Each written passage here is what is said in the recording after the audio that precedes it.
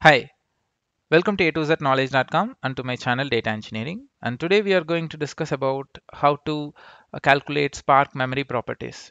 So in Spark, after you develop your program, you have to create the jar file, and then by using Spark submit command, we have to submit the jar file in Yarn cluster mode.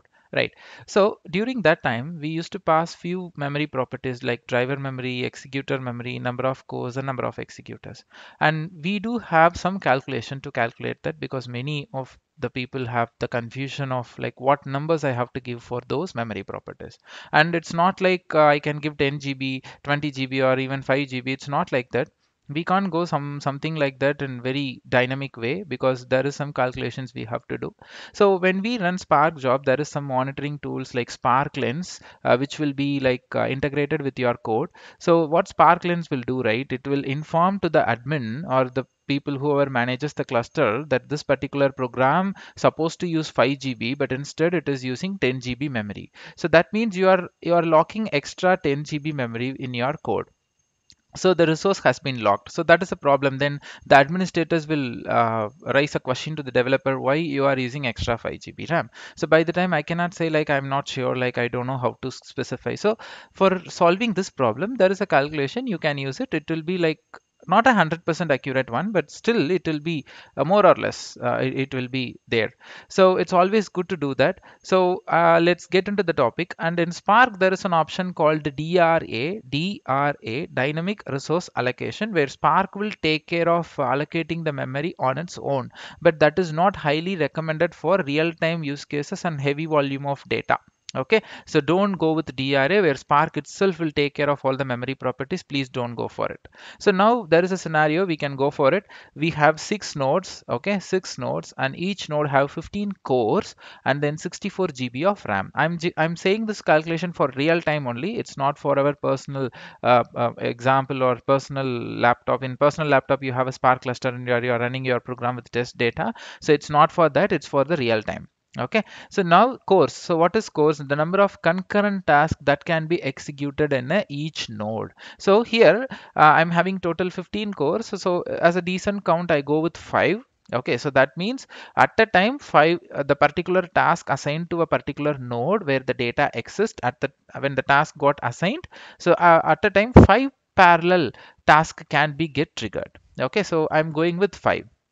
You can ask me how you decided this 5. So the 5 is something I'm deciding based on the total number of cores. I'm just dividing it to 3 or 2, something like that. Okay, I go with 5. Now equal number of, I'm just doing some divides. Okay, now it is 5. For example, we have given 5 parallel tasks for each executor. So when in your slave node, executor will be get created first and then your tasks will be created. The task is what? And as an executor, how many parallel tasks I can launch. So that is what this course is all about. An executor can launch 5 cores in parallel. So now the question is, so how many executors I can have? Okay, that is the next question. So number of core is 5 and number of executor is 15 is total number of cores divided by 5 is number of cores that you have decided. So total 3 executors can be launched in a node. So if you see here, you have node 1. In node 1, you have 3 executors and each of this executor have 5 tasks. It can have 5 parallel tasks at a time. Now imagine only 2 tasks is required by executor 1, then it will launch only 2. If it is 3, then parallelly it will launch 3. Now the executor 1 requires 10 tasks, then that means for the executor 1 will first trigger 5 parallel tasks. Once that is completed, it will trigger the next 5. It will be in that way. Okay, so 100% parallelism within a node is not that much easy to achieve. Okay, if you go for any parallelism technology we call MPP, right, massive parallel processing technology, Storm, Spark, MapReduce, it's not that much possible to always achieve 100% parallelism. Okay, so between node is parallelism. Similar to that, even in a single node the tasks should run in parallel. Sorry. Now executor per node, okay, 3. Now the next thing is how much memory an executor can have. This is a very important thing. So total is 64 GB. Divide by 3 executor per node. So that means you will be getting around 21 GB of RAM. Sorry again. So 21 GB of RAM is something you can allocate for that particular Spark job. Now you are deploying this in Yarn, right? So Yarn should have some memory to deploy your job in the cluster. So yarn needs some memory. So it is recommended to give 1 or 2 GB for your yarn. Okay, there is a property that you have to set it in Spark submit while triggering the command.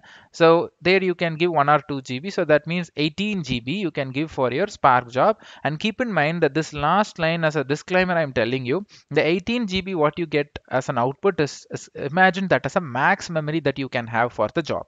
So starts from minimum 5 to 18. Decide between you have to decide one number between this 5 to 18. So that is something you have to take care. So we always used to go in a decent. I can recommend you to 5 to 10 or 5 to 15 GB is okay, not more than that, because 18 is max you can give and 5 is a decent, is always minimum you can go with it. And driver memory is similar to your executor memory. Whatever you give for executor memory, you can give the same for your driver memory, 8 GB. So there is no special calculation for driver memory and all. Driver driver is like main method, and which will trigger the Spark context, right?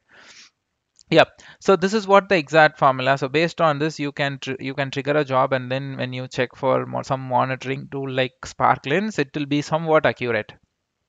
Yeah. So thanks for watching A to Z knowledge.com and my channel Data Engineering, and that's all about.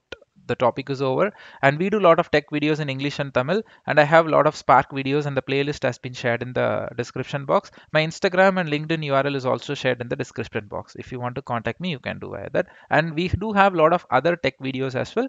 Just enjoy those videos. And I have one more channel called Startup Idea, and I have given that link in the description box. If you are interested, you can look into that. Thanks for watching.